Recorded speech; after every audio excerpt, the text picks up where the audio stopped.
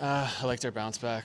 They got that goal early in the third, and we came right back. And I think everyone battled hard. Joey was amazing in net, and it wasn't an easy back-to-back for us. So we just found a way to get 2 points, and happy to go home now.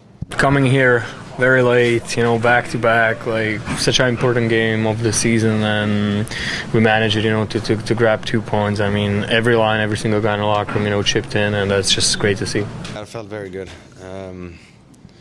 It's been a battle with all the injuries and all the missed time, and I think I've been playing some really good hockey lately, creating a lot and skating a lot, and just kind of had post out all the time, and so it was nice to finally see one go in. I almost forgot what it feels like, so it was really nice. Really, we just played good hockey. I mean, we've been playing really good hockey.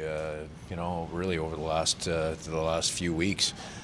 We came into this road trip, disappointed coming off of a loss to Edmonton, but the reality is we played really well that night and just carried that through into the road trip. With 2 good, hard-fought road wins, and obviously tonight there's a lot of pieces to this game, but it comes down to, you work hard to overcome some of your mistakes. You make plays at the right time and get some contributions from everybody and every part of your lineup, and we were able to do that both nights on this trip.